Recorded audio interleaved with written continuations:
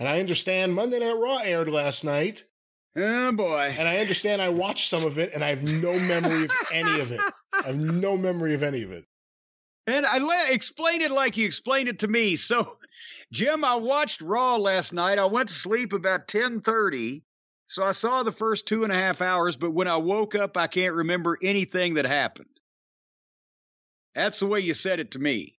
But it will probably come back to me when you start talking about it as well. Yeah, well, I ain't going to go into too much detail.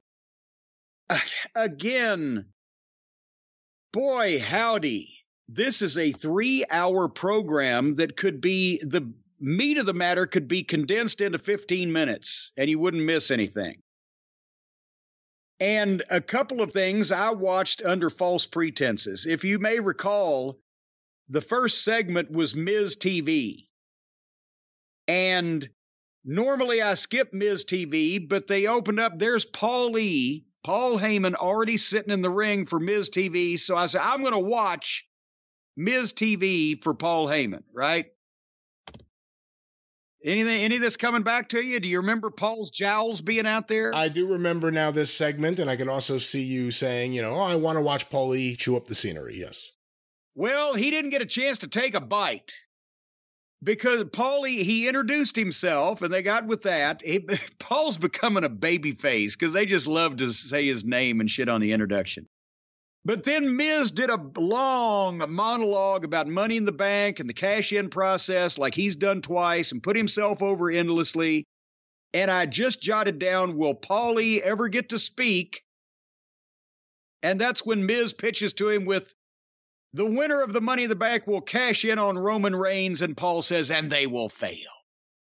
And then Paulie took over. And he did, for him, this was nothing. For anybody else, it had been a great piece of business, but for him is lackluster because he didn't get very long, but he has the great facials and the reactions and the delivery. But as soon as he said a few things and talking about Roman Reigns, here comes Riddle music, and oh Christ, Goof comes out and does Goof shit and calls Paul a horse's ass. Miz was pissed at the interruption of the show there. I was pissed that we didn't get to hear more of Paul. And instead, why couldn't Riddle have come out and interrupted Miz? Have you noticed, Heyman reminds me of John Taffer. What? Have you noticed that? Why, because of the hair dye? Well, no. Actually, yeah, Paul's hair was not that fucking midnight black when he was 23 years old. Our lightning bugs are following him around in the daytime with hair that dark. It's insane. I mean, you could fall into his hair and disappear. It's got its own gravitational pull. It's so black. But he reminds me of John Taffer because he gets that smile on his face when he's browbeating somebody and dressing them down. You don't want to look bad in front of your whole family, do you now? But anyway. So this Friday night, it's going to be Riddle against Roman Reigns on SmackDown. Either they're setting up for something good to happen with somebody else with Roman Reigns, or this is a program we're going to have to watch between Riddle and Roman. I think so. I think Riddle's one of the guys that they seem to really like. A lot of guys are out. They don't have a lot of inventory right now. So you kind of have to go with what you have, and he is over with the fans there. I mean, we don't really like his goofiness, but the fans like him. And out of all the people there, what are your other options? Do something with one of the New Day members again? Ooh, you may be right. One of the guys there's a guy named Adam Revolver, worked for OVW for a long time. When I went back briefly about 10 years ago, Danny Davis asked me, please come and try to just help this show, right? He was in a bad spot at that particular point. And I came in and I watched the first show, and Adam Revolver said to me, I was explaining that I was like, what the fuck can we do with this? And he said, well, you don't go to war with the army you want, you go to war with the army you have. I said, in that case, point me toward the white flag. Anyway, Riddle fired up a little bit. What it wasn't that? Well, how did he react to that? I mean, just no one gets that line thrown back in their face when they say that. He got kind of used to me after a while. Anyway, Riddle fired up on the promo.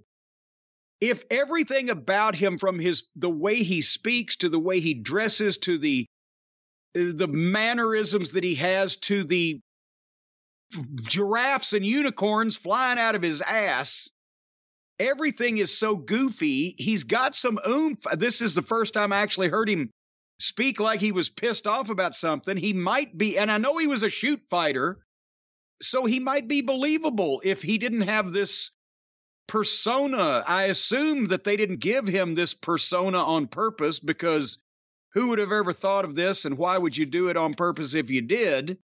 So this must be him. But if he wasn't such a goddamn goof, I can see where you might have something.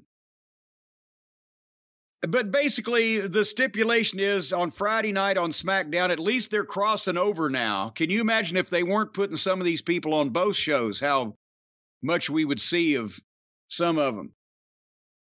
The stipulation is if he wins, he's the champion. But if he loses, he'll never get another title shot. So I'm hoping for a quick defeat of Riddle on Friday. And then Paul says, and let me introduce you to the Usos. And here come the Usos. But here come the Street Profits. What a shock. The only other team on the whole show that we see every week. But instead of interacting with Riddle, so out of this, Riddle didn't take advantage of being in the ring with the manager who was unprotected and do anything to Paul, because Paul can't take a fucking bump anyway. My God, can you imagine if he busted open the fucking saturated fat content alone would kill. All right. Will you stop it? If he busted open, that's what's going to happen. If he takes a bump, if he took a bump and busted open and all the fucking saturated fat and monosodium glutamate came out and sprayed all over everybody. I guess WWE's next step would be like a Troma Films kind of run there. And then the Usos can't beat up Riddle because the Street Profits come down, and they had a single match with one of the Usos against Montez Ford, and just nothing happened with Riddle after the stipulation was announced. And we got after that match, that was the first 30 minutes of the show.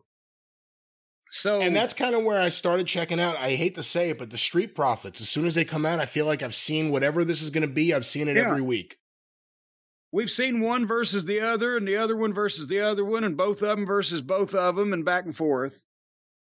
The best thing of the first hour of the show was probably the Cody package of the gutsy performance, everybody putting him over, and then the recap of Seth Franklin Rollins jumping him and beating the piss out of him with sledgehammer last week. That was great.